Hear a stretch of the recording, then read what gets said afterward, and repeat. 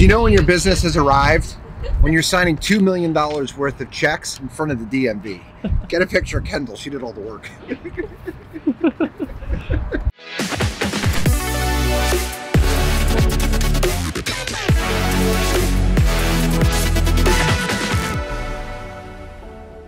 Ooh, that's good news.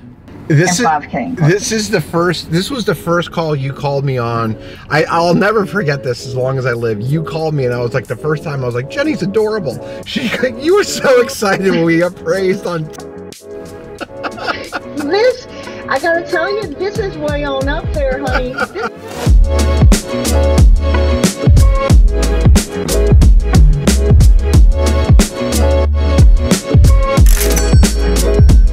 Hey guys, we're out walking houses today with Eddie Dooley. He is our VP of construction. How many houses have you flipped now, Eddie? A couple hundred probably at this point. How many houses have you built? Thousands.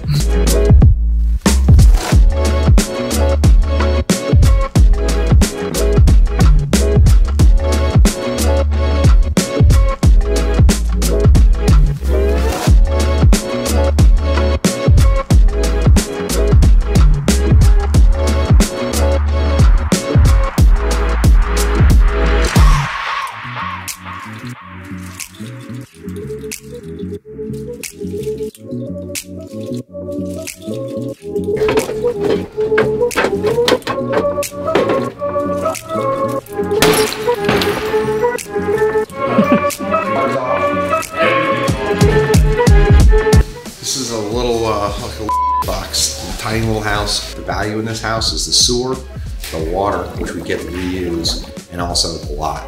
And because it's a block from the river, this is a very, very desirable neighborhood.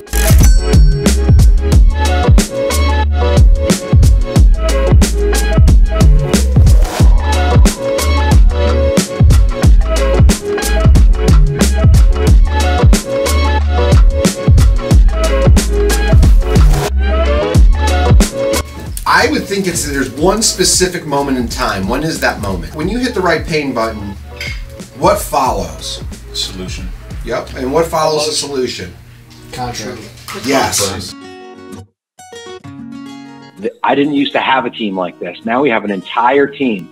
That's why these things happen faster. We are a better business because of people like Sarah doing the work, being humble, realizing they don't know everything, listening, going on appointments, being tenacious, other people helping, and then boom, we got a deal. Yeah.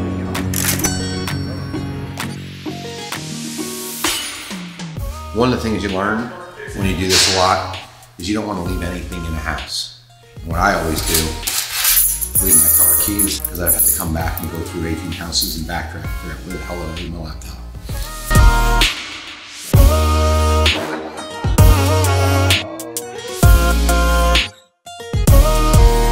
The other quote I love on top of that is, if you'll do for a decade what others won't, you'll live the rest of your life the way others can't.